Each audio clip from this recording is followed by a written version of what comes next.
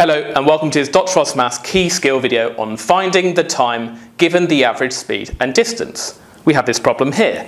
A car travels at 62 miles per hour for a distance of 254.2 miles. Let me just make that clearer. Determine how long it takes in hours and minutes. Now from the previous video, do you remember that we had this formula, speed is equal to distance over time, that relates speed, distance and time. And we had another way of looking at this, which was a speed, distance, time triangle. And that's just a helpful way of looking at this formula. And the way it works is this. If we put a line here, that's saying that the speed is the distance over the time. Because can you see that distance is above time in this little diagram?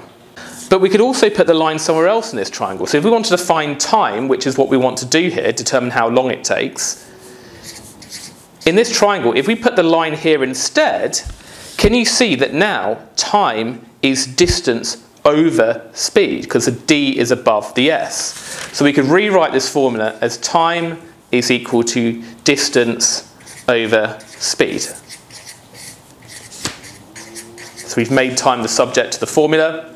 So let's see what values we've got here. We've got a speed of 62 miles per hour. And we want to find the time in hours and minutes. We've got a distance of 254.2 miles. So if we just shove that into the formula, we get time is equal to the distance, which is 254.2 miles, over the speed, which is 62 miles per hour. Let's put that on our calculator. And that gives you 4.1. And let's think about the unit. This is miles per hour, and that's in miles. So we can see we've got per hour here. So this has got to be in hours. But we want this in hours and minutes. You might think it's going to be 4 hours and 10 minutes or something like that, but it doesn't quite work like that. Now there's two different ways you can convert this to hours and minutes.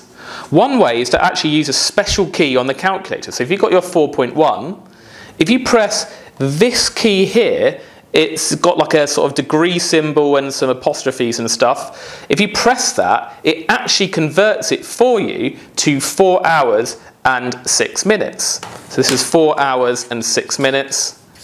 Now if you don't have that key, you can still work this out, because we've got 4.1 hours. Now 0.1 as a fraction is a tenth, so it's 4 1/10 of an hour. Now what's a tenth of an hour? Well, an hour is 60 minutes, so therefore a tenth of an hour is a tenth of 60, which is 6 minutes. So even without this key, we can convert from the decimal form to the fractional form and then get the number of hours and minutes.